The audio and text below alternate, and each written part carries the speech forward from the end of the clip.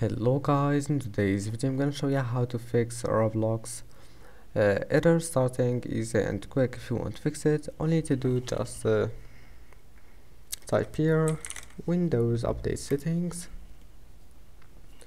and now click check for updates and make sure to install all the updates that you will find here.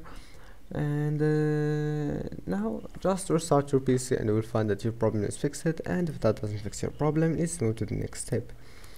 First type here control panel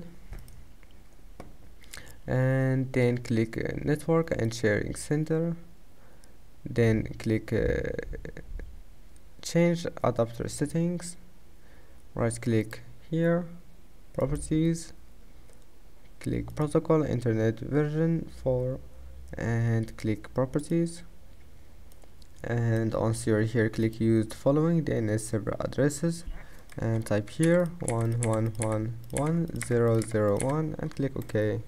And that's it, your problem must be fixed. Don't forget to like and see you in the next video.